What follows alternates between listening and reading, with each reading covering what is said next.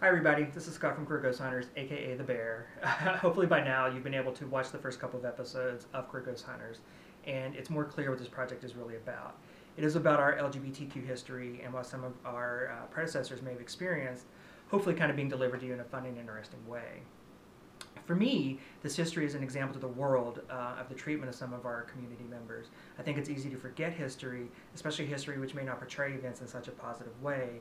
You know, sometimes we want to forget that or sweep it under the rug, but I think if we forget it, then we're destined to repeat it.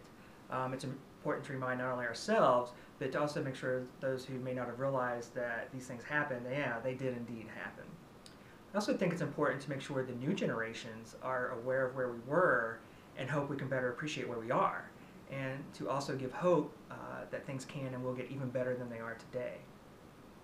I also think the stories this series can bring to the world goes beyond some of the travesties. I'm hopeful it will break down stereotypes and give examples of how queers were always here in everyday life and in all walks of life. As we've already seen, we had lesbian nuns, which I had no idea. That was a new one on me. But anyways, I can't go into more detail at this point, as I wouldn't want to give any of the stories away. But trust me, if we get to continue this project, there will be more stories like that.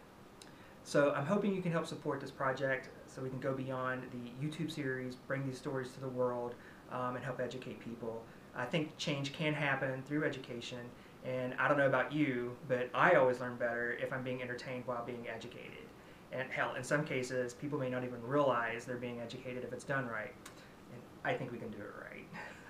So if you can, please hit the Kickstarter link and make a pledge. It doesn't matter if it's $1 or $1,000, every bit will help.